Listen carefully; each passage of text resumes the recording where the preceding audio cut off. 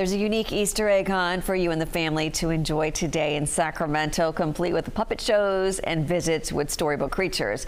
Ann Spade with our My 58th Street team is live at Fairytale Town this morning with more on the festivities happening in about 40 minutes. Ann, good morning.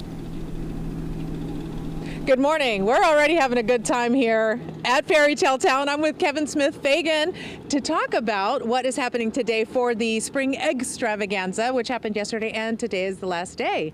That's right. Yes, happy Easter. It's a big day at Fairytale Town. We're going to have hordes of happy children. Families are invited to Fairytale Town today for Easter egg springtime celebrations. So we've got egg hunts for kids organized by different ages. We've got a puppet show for kids. We've got crafts and games. There's all kinds of things to do today. And Peter Cottontail, you can get your picture with him on that stage right behind us here. And then this right here, Kevin, what is the flagged area? Right, so the flagged off area, this is one of the egg hunt areas. So the youngest kids will be in here, and starting at about 10:30, we do rolling egg hunts about every 30 minutes. Nice. So that as new arrivals come in, there's an egg hunt for them. And then kids gather up their eggs, and then we take them, they can go over to the prize zone and redeem their eggs for prizes. And as we make our walk, we'll get to see the prize board. Over at Mr. McGregor's garden? Yes, of course, which is over by, of course, the real rabbits here at Fairytale Town and the big blue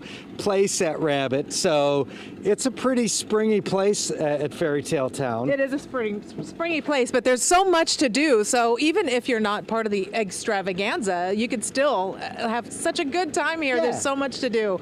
But so what happens? I know that you said that there's an Easter egg hunt, but there's a special golden egg. Okay, yes. So in addition to the organized egg hunts, hidden throughout the park, there are golden eggs for kids to find, and there's even one giant golden egg, which has a super special prize and a Fairytale Town membership and all kinds of goodies associated with the lucky person who gets just that one.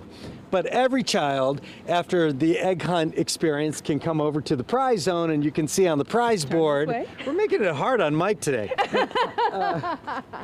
And so there's all kinds of cute things, right? There's little dolls and checker games, and there's chalks and little harmonicas. So every child will have a happy experience, which is what it's all about. And I'm not a child. Well, I guess we're all children, but I'm having a good time. I'm having a good experience, and you will too when you come out here to Fairytale Town for the Spring Eggstravaganza, and it's from 10 to 3. So come on out. I'm Ann Spade with Team My 58 for KCRA 3 News.